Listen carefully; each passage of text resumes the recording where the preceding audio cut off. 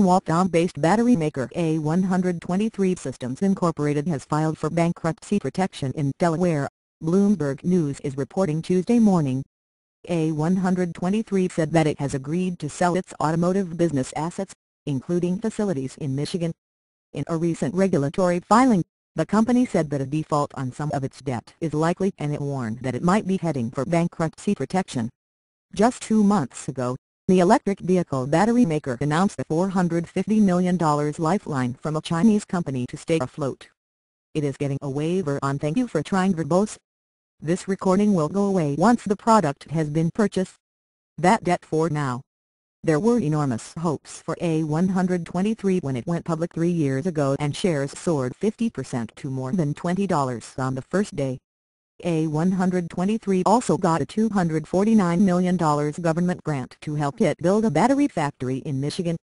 Shares cost 13 cents Tuesday. In a regulatory filing, the Waltham company now says it expects to miss payments Tuesday on its $143.8 million in 2016 notes and $2.8 million in 6% notes.